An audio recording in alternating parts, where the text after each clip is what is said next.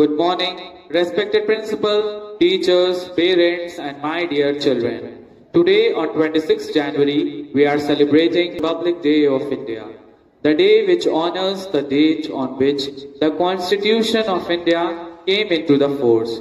Like our freedom fighters, our constitutional writers are also our hero.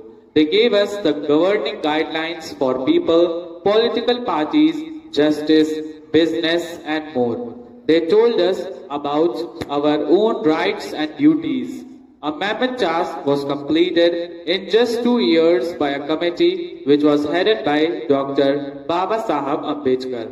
Republic means the supreme power of the people living in the country, and only the public has right to elect their representatives as a political leader to lead a country in the right direction.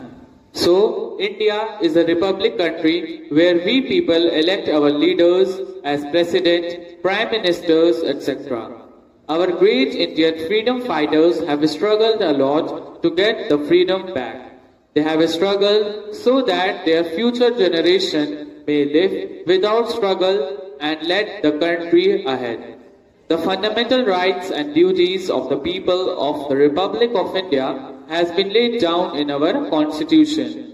Every citizen of India is equal in the eye of law, and no one has to suffer because of religion, creed, caste, color or race. I wish you all a very happy Republic Day. Jai Hind, Jai Bharat.